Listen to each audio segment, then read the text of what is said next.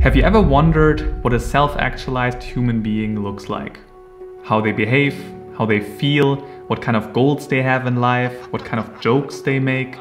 The term self-actualization has become more and more popular the last years, but the concept has been wildly simplified. What most people don't know is that there is a whole field of psychology that is dedicated to researching fully mature and developed human beings. In 1954, the psychologist Abraham Maslow first established the term self-actualization. And he dedicated his life to researching and interviewing thousands of people just to understand the most developed 1 to 2% of humanity, which he considered to be self-actualized. He made a clear list of characteristics of self-actualization. He discovered that after self-actualization there seems to be an additional stage that we can develop into, and he defined clear action steps to promote your own growth as a human being. This documentary right here is the most complete I've ever seen so far on this topic, so I hope you enjoy it and I hope it helps you to understand what we as humanity could become.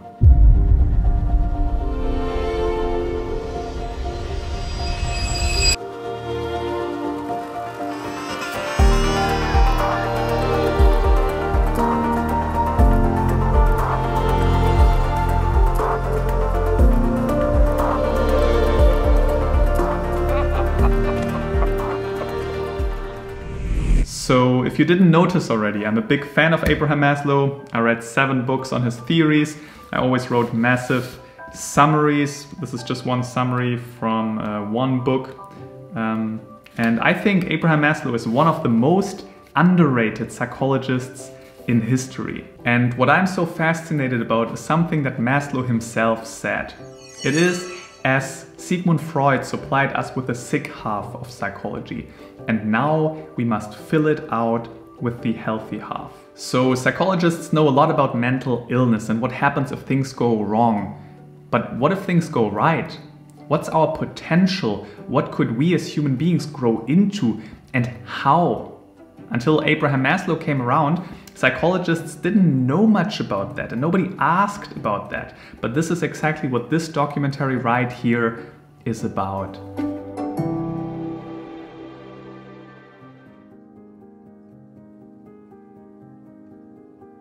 In the first chapter, I would like to share with you the personality traits and characteristics that Abraham Maslow noticed within self-actualizers.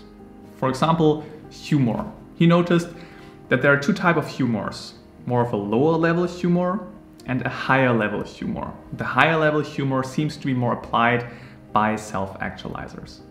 The lower level humor is more of a cruel and hostile humor. He came up with the example that he once saw a woman that got bitten by a dog, and there was another guy laughing at that.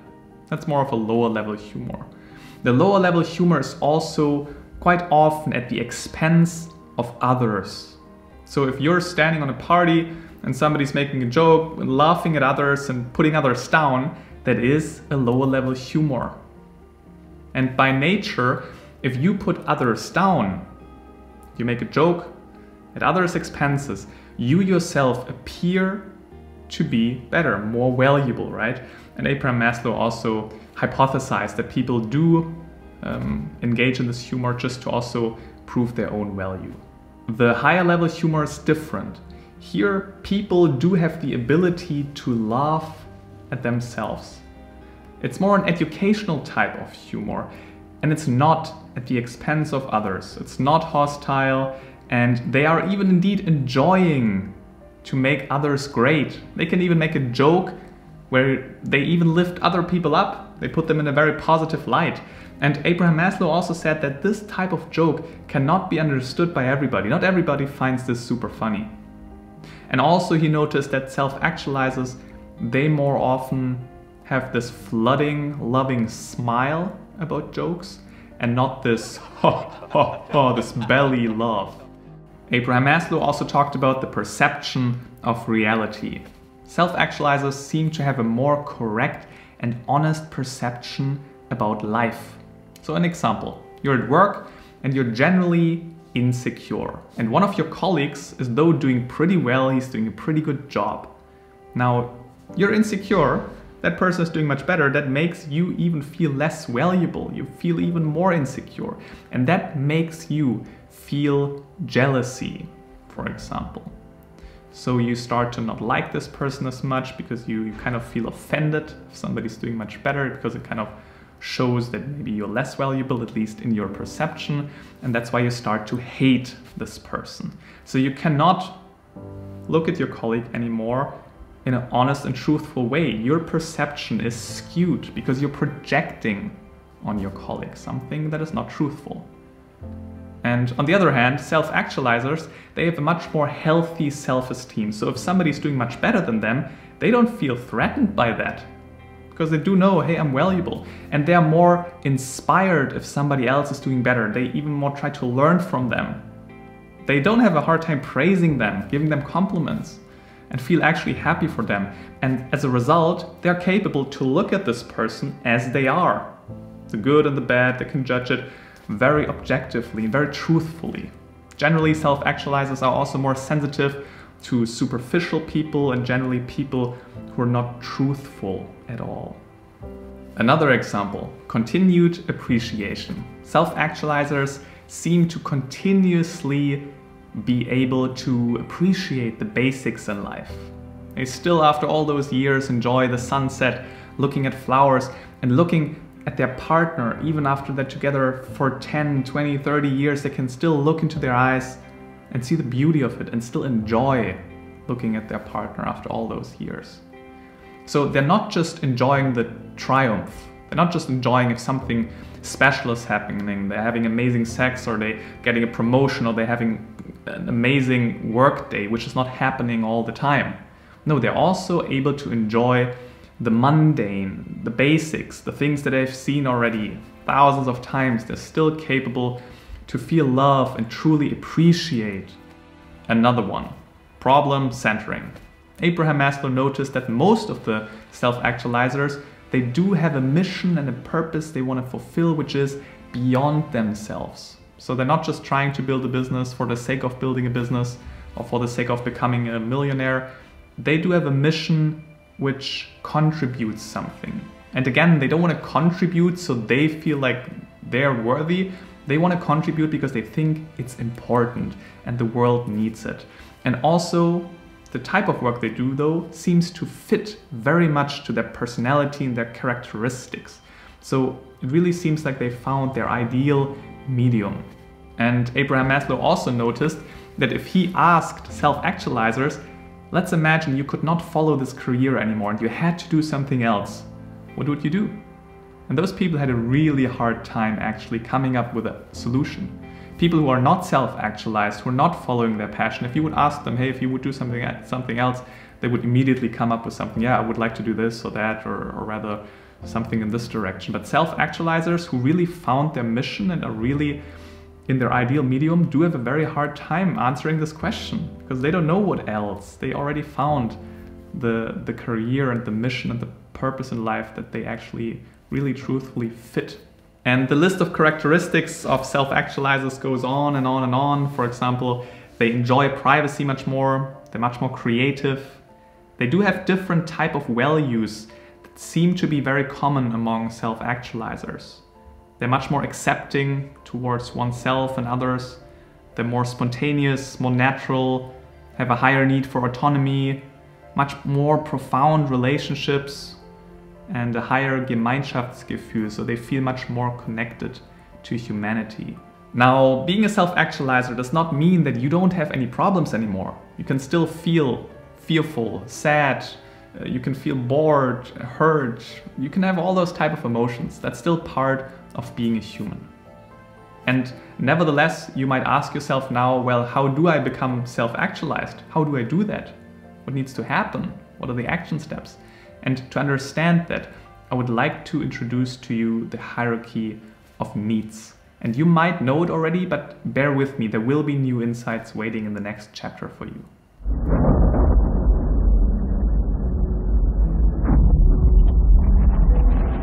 According to Abraham Maslow, self-actualization is being achieved by climbing the so-called hierarchy of needs. So you start with the most fundamental need, which is the physiological need. You make sure you have enough food, water, sleep, and as soon as you manage that one, you are concerned with the next need that emerges. You want to feel safe. You want to have a stable income and a safe place to live. After that, you want to feel connected with others. You're looking for friends and a partner. And again, if those are fulfilled, you are focusing on feeling worthy and respected, and you want to build a strong self-esteem. And if the foundation is met, you are opening up to the level of self-actualization. You're keen on fulfilling your own potential, which tangibly means that you do have a stronger understanding of who you really are, and you're expressing that with your work and your general attitude. And on top of that, you're also building more of those characteristics which are typical for self-actualizers, which we already talked about in chapter 1. This pyramid structure gives the impression that you suddenly unleash the next level. For example, you now have a family, friends, and a partner, so you can just worry about the next level, self-esteem. But in fact, you can work on your needs simultaneously. Even when you're self-actualizing, you're still hungry, you still feel lonely once in a while, or you can still experience a blow to your self-esteem. But of course, these days you do have some needs that seem more important to you than others. And what's also true is that the more you satisfy your lower needs, the more you are concerned with your higher needs. Let me ask you the following question. What do you desire the most these days? Are you feeling lonely and you would like to work on your need for belonging? Are you keen on becoming successful and therefore self-esteem is something important to you? Lacking any need always translates into a desire, and this desire shows you what needs to get done. It's like a compass. You just gotta make sure that this desire or this goal that you're having is matching with your deep need. If, for example, self-esteem is important to you and you really want to have a fancy car, does the fancy car really give you the healthy self-esteem? And maybe it does, but just double check that this goal fits to your deepest desire. Generally, your needs give you a very good hint of what's next so you can work towards self-actualization. Just as a tree needs sun, water, and soil, so do all people need those lower needs from the environment. And as a result, you turn into a psychologically healthy human being. We need the foundation, and even being dependent on others to receive the love, respect, safety. Those lower needs can be mainly satisfied with the help of others. At some point you grow out of it and you become a bit more independent of what others think and do, but that was only possible because the foundation is met. And we can draw a couple of more connections. Mental illness, for example, can be explained with this model. Any mental illness got established due to a lack of your lower needs. For example, anxiety, maybe in your childhood or in the past, you did not feel safe. This need of safety did not get fulfilled. Or your parents were so afraid that they were actually super anxious, and they were like those helicopter parents, always make sure that you are safe. But as a result, nowadays, as soon as you go out of your comfort zone, you feel extremely unsafe because you haven't done anything on your own. You didn't learn about that. That's why you're anxious. It could be something in this direction. Depression, maybe it's a lack of belonging. Maybe you feel lonely. Maybe you simply don't have any communication or interpersonal communication skills with others. And that's why you feel lonely, or you struggle to build deep connections, or you have a very low self-esteem, which makes you feel very unsure generally about life, choosing a career. You never feel like this is something that fits to me. You're always unsure whether that's you or not, and you like dabble around life in a very insecure way, which makes you feel depressed. But again, all mental illness can be understood roughly in that manner by just understanding the lower needs and what is missing here. Also, people who are still preoccupied with fulfilling the lower needs are more extrinsically motivated, because again, those lower needs can be mainly fulfilled with the help of others, approval by others, right? Good feedback, or you have good grades in school. Generally, people approve you, or you find a mate, you find friends, you find an environment which is rather safe. It's all very much extrinsically motivated. But if you're self-actualizing, you're more intrinsically motivated. That means that you enjoy the process. You don't do it so you get some external and extrinsic reward. You just enjoy doing it. That's why you're also much more creative, because you can really dive into the process. You love the process, and that's why you can connect the dots much better. Also, you're generally doing something that you love much more because you understand who you are and you're not afraid of expressing who you are and do the work that you truly love. And that's why you also enjoy the process more. That's why you're more creative again, because intrinsic motivation is connected to creativity. Also, people who are more preoccupied with fulfilling the lower needs are more competitive. You know, they like to be relatively better than others, prove their worth, and maybe destroying others and being better than others in general. And self-actualized people are so secure that they're not interested in doing that. They're not interested in competition. They're interested in cooperation, getting inspired, helping each other, because they know they can create win-win situations. So you can probably already tell we're drawing some connections with the first chapter, characteristics of self-actualized people, simply because this model to a degree explains why people behave the way they do and why they think and feel the way they do, especially self-actualizers, why they are the way they are. And there's a very good reason for that. Though Maslow also said that there's much more to becoming self-actualized than just fulfilling your lower needs. If you're at some point having then a very healthy self-esteem, that's not just suddenly giving you a meaning and purpose in life and you feel self-actualized and all those characteristics and your perception of life also changed. There's much more to it, and the foundation and those needs are very important and necessary to meet them and fulfill them. But on top of that, there are more action steps that you need to undertake to get closer towards self-actualization. Though right now in the next chapter, I want to talk about a stage that can be actually found above self-actualization. So there is actually an additional stage. Nobody knows about that. Abraham Maslow wrote an article about this at some point, but nobody really knows about it. And I want to talk about this one first, and then we come back and we talk about more action steps.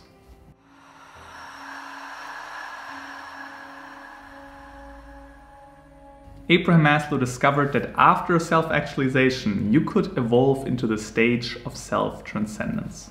And people who experienced that described it as pure happiness.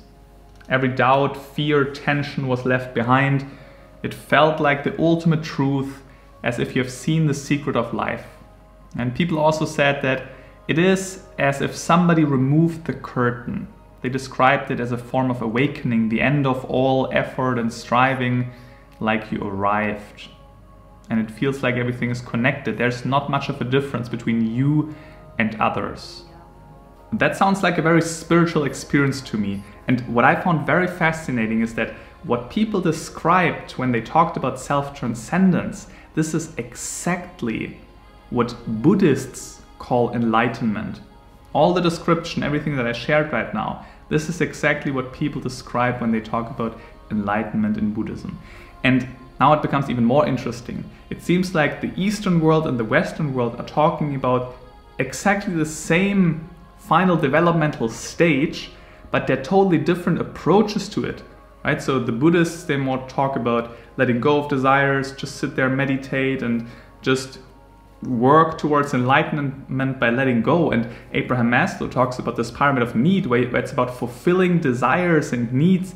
And this is how you grow, by making the experiences in real life, and you can work on it. But both, independent of the different approaches, talk about the same stage that you will ultimately develop into. Now, Maslow also said that he found out that people who reported those experiences about self-transcendence, they're not constantly at the stage usually. That's like at least the people he talked to, but they had those moments, those sneak peeks where they understood and felt exactly that way. And he called those moments peak experiences. And he also said that the more developed you are, it's more likely that you have those peak experiences. But Abraham Maslow also said that you can engage in certain activities that make it more likely that you foster and have such a peak experience. For example, reclusive contemplation, body practices like yoga, exotic travel, classical music, bird watching, love making, performing perfectly, such as playing the drums or being a speaker. And he also talked about specific moments. For example, he interviewed once a woman that reported a peak experience while she was preparing breakfast for the kids. And her husband was playing with the kids while she was doing all that. And suddenly she felt this peak experience. But Maslow also said that you cannot decide on when you're going to have such a peak experience. You more get surprised by joy. You get surprised by this peak experience. It's like chasing happiness. You know, happiness is more of a side product. The more you chase it, the less likely it becomes. It's the same with peak experiences. And nevertheless, Maslow also said that psychedelics, so for example LSD and psilocybin, those are substances with which it seems to be able to more consciously and deliberately evoke a peak experience. But he himself, he didn't do a lot of research into that. He just noted this as a side note, which I think also here is quite interesting to add. Now, finally, I would like to mention that it's very important to not just focus on the spiritual practice and just meditate without actually meeting the foundation, you know, self-esteem, belonging, safety, the physiological needs. If you don't do that first, it's going to be quite counterproductive to just try to develop up here and develop towards the self-transcendence. It's like building a house. You don't start with the roof. The higher the degree of psychological health, the greater the frequency of peak experiences, the more intense they are, and the more illuminated, that is, the more cognitive they are, the more you learn from them.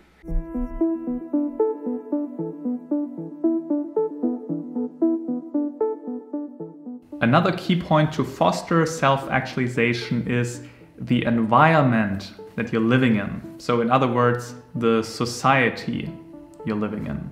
There need to be good conditions for you so you can optimally grow.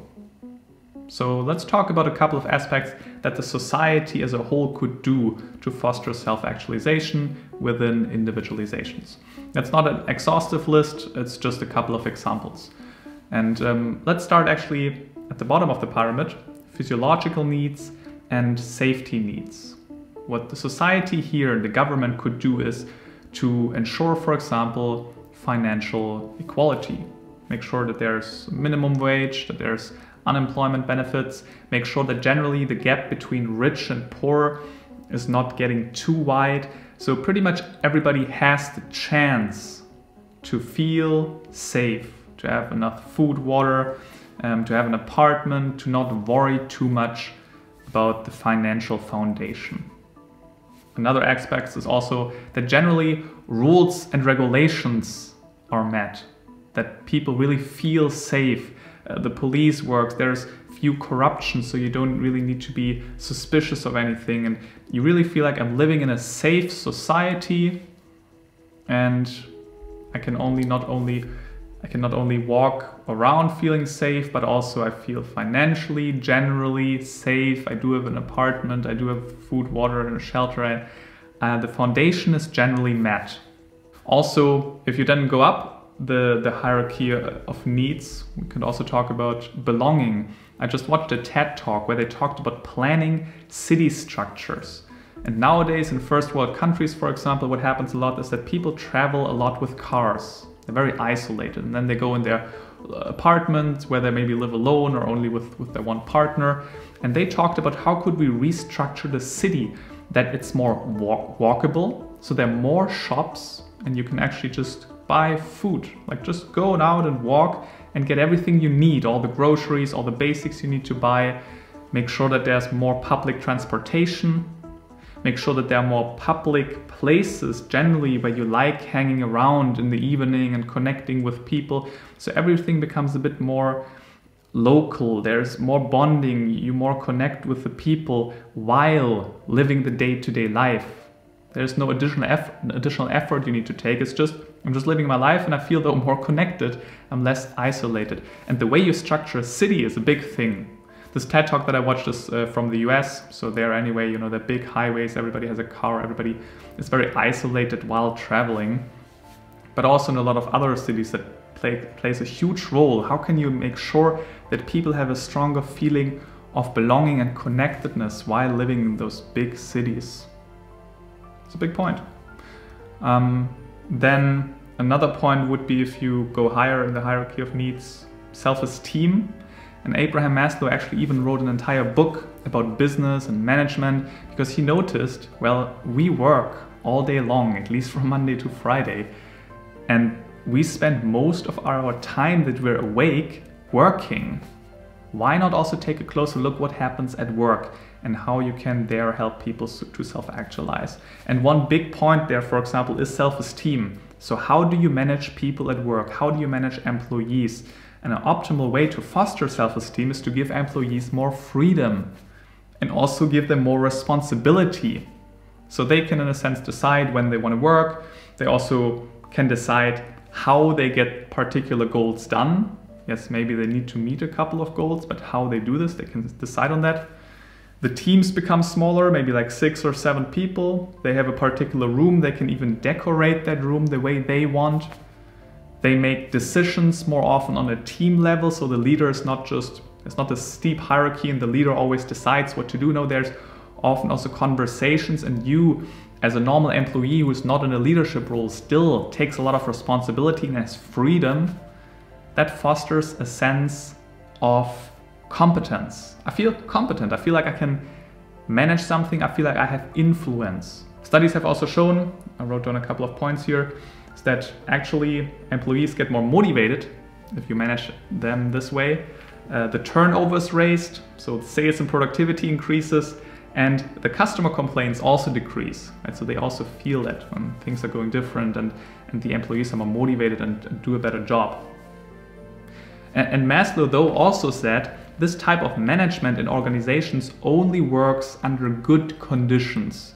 So if there's a massive financial crisis, everybody's struggling, managing people that way not necessarily leads to better outcomes. Maybe it's even getting worse. But if people are under good conditions, right? Everybody is already financially rather well off, the people are not extremely suspicious, it's already a rather healthy society, then you can also apply this healthy style of management.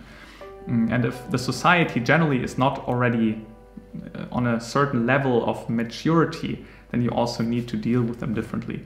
It's like with a little kid. If you talk with a little kid that's like 2-3 years old, if you just give them freedom, say, hey, you can decide how to do this, they feel overwhelmed, they struggle with that, they maybe just don't do anything, right? So you also need to adjust a little bit your management style according to where the society already is. That's what Maslow also said. Yeah, and then there are much more examples you can go into. For example, the schooling system. Already in high school, already in primary school, elementary school, you can foster more self-organized learning, more learning in the way where people discover and the students discover more, they discuss more, they set learning goals and figure it out. They have more freedom in what they do, and the teacher's not just always telling them how life works. Also in school, you could already start educating people on social pressure and educate them on social dynamics, so people don't fall for that so much. Because if you constantly fall for social pressure, you don't ask yourself what you want. You don't live up your own desires and needs. In high school, you could already teach people how to meditate. You can give them emotional regulation classes, generally basic practical psychology classes, so they understand themselves better and their emotions and their thoughts and can deal with that in a much more healthy way. You could also teach people in high school how advertisement works, so people don't fall for the amazing marketing people do, but actually they're selling you stuff that you don't actually want and need. Right? And that also blurs your vision of who you are and what you want, because you're just falling for random marketing. So all tangible action steps, you can help people to build and foster those basic needs better, and to also ensure that there is a foundation for self-actualization. Yeah, again, not an exhaustive list, just a couple of ideas what society also could do and what you could maybe even contribute to society to change and help people to become more healthy and mature human beings.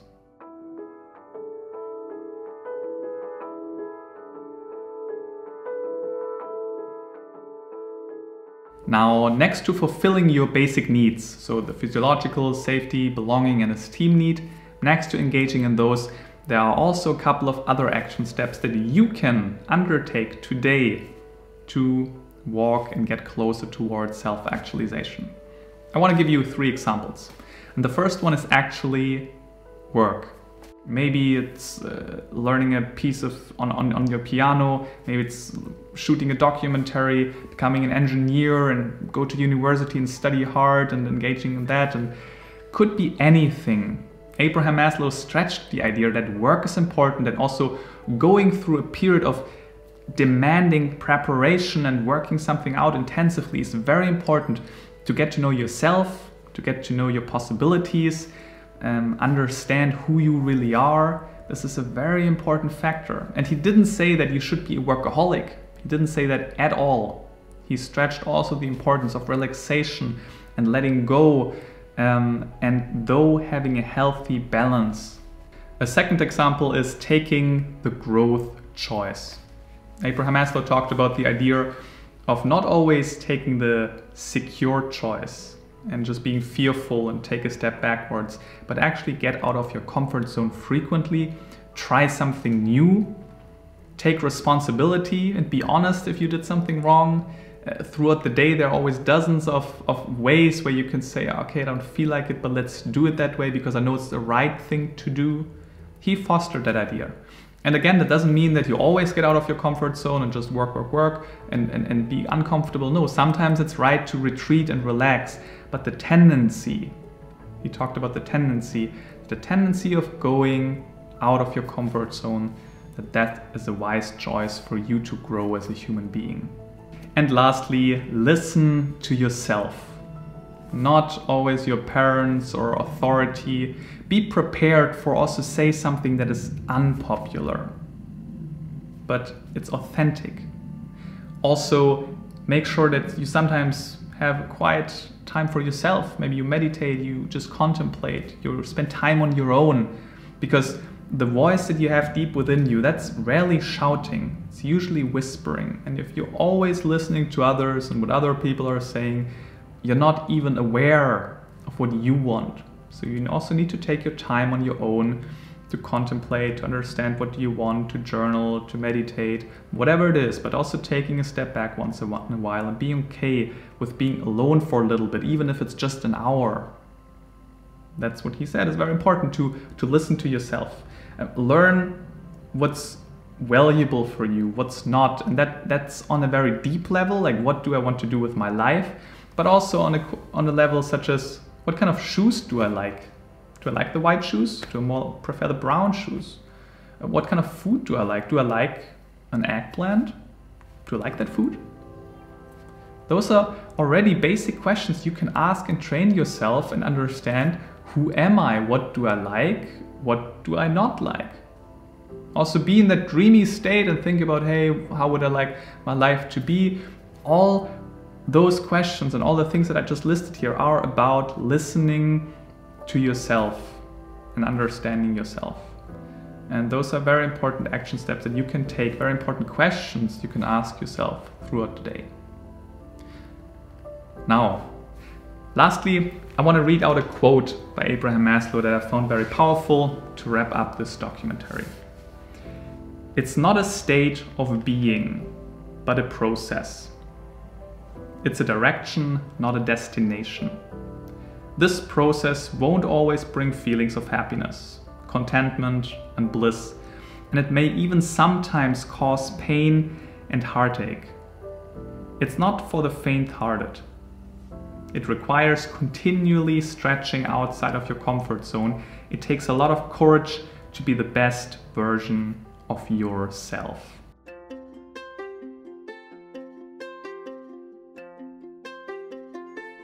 Alright, this documentary is coming to an end. I could have easily stretched this documentary out to 2 hours. A lot of topics we haven't even talked about, such as love, creativity, the values of self-actualizers, and generally a lot of information within the chapters that I was just cutting out. It was just getting too much and I wanted it to be at least a little bit dense. But if you have more questions, just leave a comment below. If you noticed there's a particular stage, for example, in the hierarchy of needs that I need to work on, that there is still something, or you need to make a decision, or you want to improve your communication skills, something tangible, where you notice this is something psychologically I want to work on. If that's the case, then I suggest that we're talking. There's a link below the video. You can just sign up for a call with me. We get to know each other, understand whether this might be a good fit, even work out a custom strategy and understand really how would working together would look like. And then we can make a decision together. Yeah, but otherwise, I hope you enjoyed the documentary. You know the classics, give a thumb up, leave a comment below, share the video. This is all what helps to spread this message and the work of Abraham Maslow. Yeah. And with that being said, I hope you have a beautiful day.